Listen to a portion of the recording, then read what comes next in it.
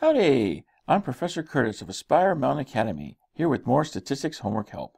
Today, we're going to learn how to use a non-standard normal distribution to evaluate aircraft load capacity. Here's our problem statement. Before every flight, the pilot must verify that the total weight of a load is less than the maximum allowable load for the aircraft. The aircraft can carry 38 passengers, and a flight has fuel and baggage that allows for a total passenger load of 6,384 pounds. The pilot sees that the plane is full and all passengers are men. The aircraft will be overloaded if the mean weight of the passengers is greater than 6,384 pounds divided by 38, or 168 pounds.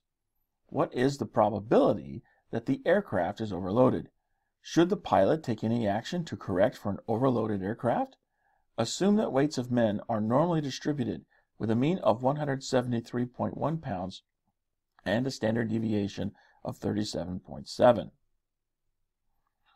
Okay, the first part of this problem is asking us for the probability that the aircraft is overloaded. To get the probability, we're going to be using the normal distribution calculator in StatCrunch, because here it says that all the passengers are men, and we're assuming that the weights of the men are normally distributed. So I need to open up StatCrunch. There's no icon with data for me to put into because there's no data to load into StatCrunch. So I'm going to come up here to Question Help, and then in the drop-down menu select StatCrunch. Then I'm going to select this out arrow here in the upper right corner so I can move that window out. And let's resize this so we can see everything a little bit better. Okay, now here in StatCrunch, I go to Stat, Calculators, Normal. Here I'm told that the mean of my distribution is 173.1. So I'm going to put that in here, 173.1. And we know that the standard deviation is 37.7. But keep in mind when you're calculating probability with the distribution and you have more than one element that you're selecting, then you want to adjust the standard deviation, because the standard deviation is a biased estimator.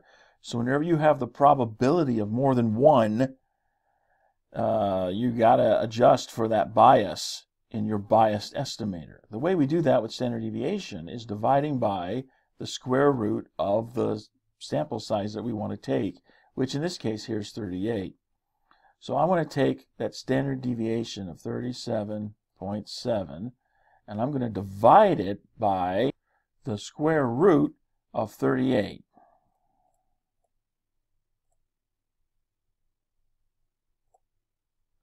And this is the number that I want to use for my standard deviation, because this number accounts for the bias in my bias estimator. So in order to avoid any transcription errors, I'm just going to copy and paste that bad boy right in here. Excellent. Okay, now for this part down here, let's get the calculator out of the way. It says we want the probability the aircraft's overloaded.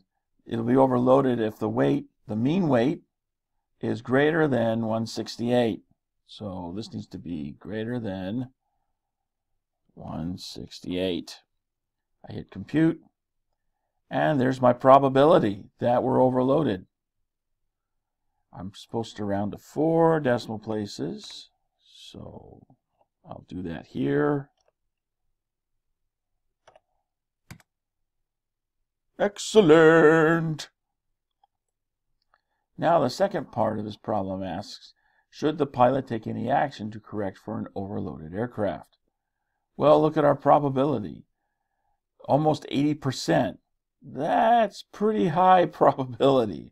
Not an absolute certainty. I mean, there's a 20% chance that you're going to be okay, but only a 20% chance? I mean, there's more than a 50% chance that you're going to be overloaded. So I'd say the probability is pretty high, And that means you need to be taking some corrective action. So we're going to mark yes here. Good job! And that's how we do it at Aspire Mountain Academy. Be sure to leave your comments below. Let us know how good a job we did or how we can improve. And if your stats teacher is boring or just doesn't want to help you learn stats, go to AspireMountainAcademy.com where you can learn more about accessing our lecture videos or provide feedback on what you'd like to see. Thanks for watching. We'll see you in the next video.